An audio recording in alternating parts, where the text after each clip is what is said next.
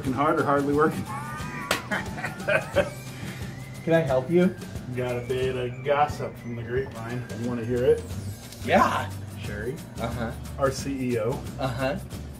she's obsessed with Costco dogs. Oh! Bird! Oh! What? Oh, hey, Chris. Oh, hey. Dude, I got some awesome gossip for you. No. Yeah. Please, do tell, because I am a man that loves gossip. I know. Okay, you know Shanna? Mm-hmm. Okay, so she's got these feet that are so hairy.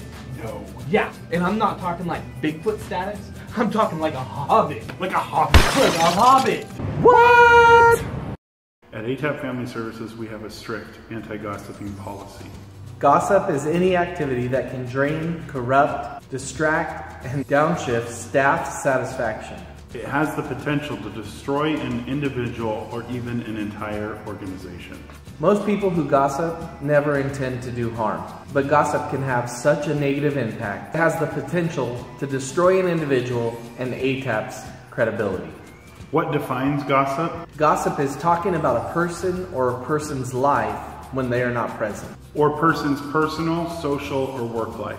Repeating information that can injure a person's reputation or credibility. Repeating a rumor about another person. Repeating information that is overheard or is hearsay. Repeating information that has been given to you in confidence without the person's permission or knowledge. How do you know if it's gossip? If you're ever tempted to participate in gossip, it's always a good idea to step back and ask yourself these questions. Is what I'm about to say true?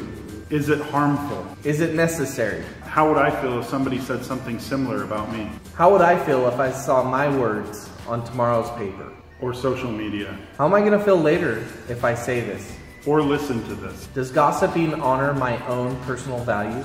Much is gained by turning down the opportunity to gossip. With a conscious effort and conviction, partners can do their best to derail the harmful effects of destructive gossip. And keep ATAP work environment happy and healthy for all. What can partners do to prevent gossip? It is essential for all ATAP partners to conduct themselves in a way that prevents gossip. It's very easy to get drawn into the circle of gossip, and often difficult to resist.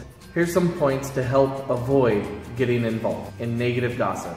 Do not speak or insinuate another person's name when that person is not present, unless it is to compliment, praise, or ask about specific matters related to their volunteer or work with ATAP.